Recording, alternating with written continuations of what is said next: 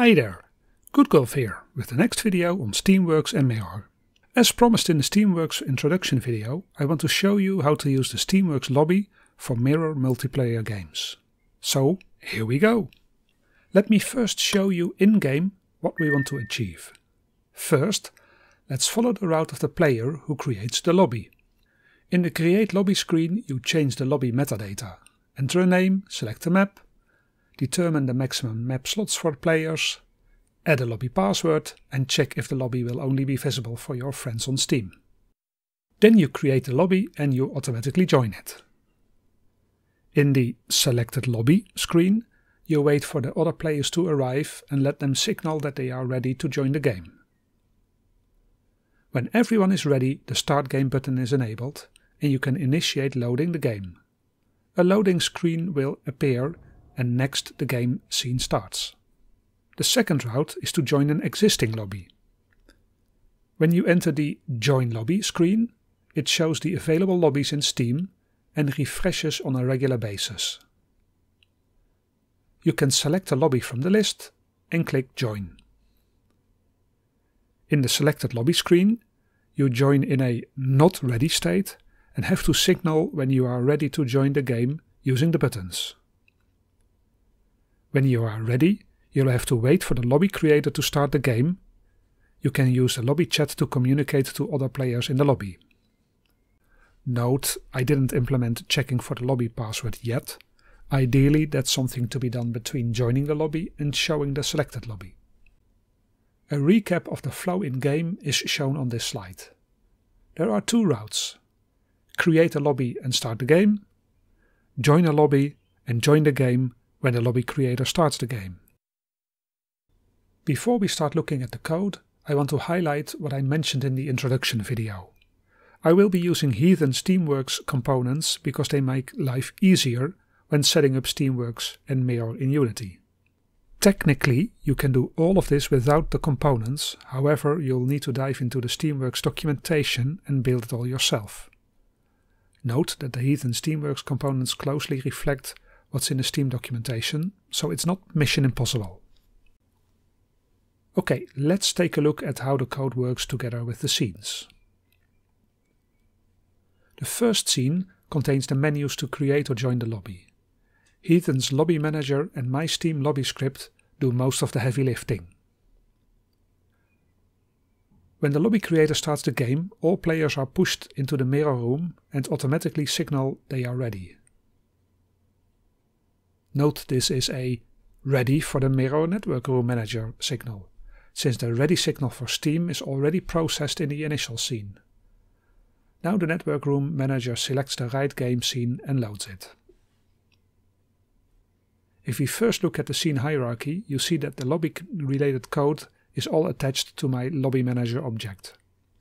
Heathen Engineering's Lobby Manager and Lobby Chat Director. My Steam Lobby script, which basically implements the events from the Lobby Manager. The logical flow of events is shown on this slide. With an invoke repeating, I search for new lobbies every 2 seconds.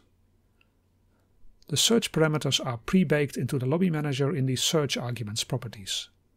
It fires the event found with an array of lobbies found, if any. If the Join Lobby menu is active, then I show the results, each in its own instance of a UI prefab. Create a Lobby uses the Create Arguments properties of the Lobby Manager. The name and the slots have their own properties, and there's also a type property to flag if you want the lobby to be Steam friends only. Other data like the map and the password need to be stored in the lobby metadata. Once filled, use the Lobby Manager Create to create and join this lobby. I also set a flag to signal this player is the host of the game. This is important to know when we start the game. From the Lobby UI prefab mentioned earlier, I can join a game which kicks off the User Joined event. Once that happens, the selected lobby details can be shown. These details will also need to be updated whenever something changes in the lobby. This is mostly dealt with by the lobby metadata updates, which is triggered for changes in the lobby. This also includes players signaling when they are ready or not. When the lobby creator starts the game, the code first makes sure this player is indeed the host of the game. Then it retrieves the Steam user ID, and through the lobby manager's joined lobby, it sets the game server with this Steam ID. This basically starts the mirror host using the user's Steam ID, then kicks off the lobby game server event, passing on the host player's Steam ID to all joined players. Each of them can connect the mirror client to the host using the Steam ID of the host. Let's take a look at some key code snippets. The start method of my Steam lobby script sets up a timer loop to search the lobbies every 2 seconds using invoke repeating. This updates the list of available lobbies. The search lobbies method calls the lobby manager search method, and that method uses the search arguments you can change on the component. Once the search is submitted, the found event is called, which points to my report search results method.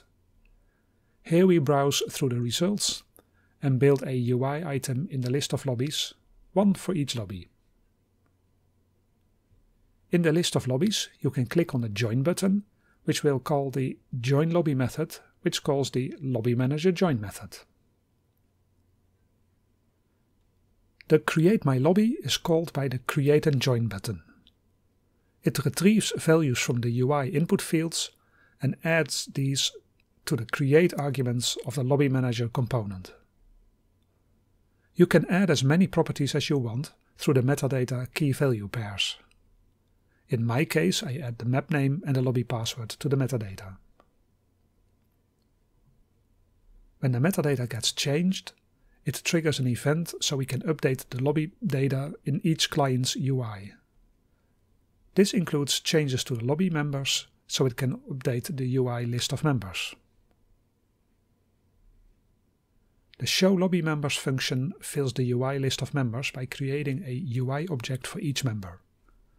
The Start Game button only shows if I created the lobby, and the Steam lobby reports all players are ready. They can use the Ready, Not Ready buttons on the UI to report ready. The key to starting the game is the Start Game method, which retrieves the host's Steam ID, starts the Mirror Network Manager in host mode, and then kicks off the Lobby Game Server event to pass the host's Steam ID to all other players. They can connect to the Steam ID using it as the host address in the Mirror Start Client call. I have uploaded the key piece of code to my GitHub repository. You can use it to browse through and check some of the key concepts. It will not be possible to use it in your own project, since it heavily builds on my UI and components I cannot include. However, I do hope you will find some inspiration from it to create your own Steam lobby code. Okay, that's it for today, and I hope you liked the contents of this video.